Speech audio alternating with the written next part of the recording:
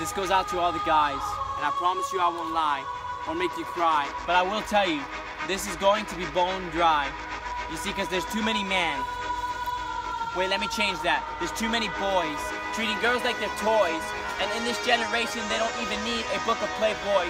You can just catch their eyes as a girl walks by, or when they just take out their cell phone and be hypnotized. You see, in our excuses, we're just guys. You see, you're not guys, you're just boys. You see, in your imagination is when we get older, we become a man. You see, your imagination doesn't stand beyond your comprehension. Our goal is to become, ready? A GENTLEMEN, gentlemen. You see, when we become a gentleman, we breathe new oxygen from the living God. And notice I said living. And Jesus, he's still freeing. So it's up to us to start obeying and pick up our cross and start saving. And don't let me forget, there is free healing.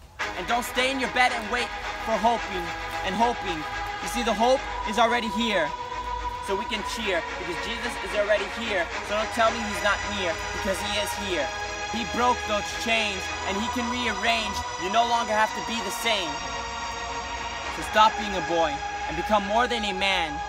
And trust me, you can become a gentleman.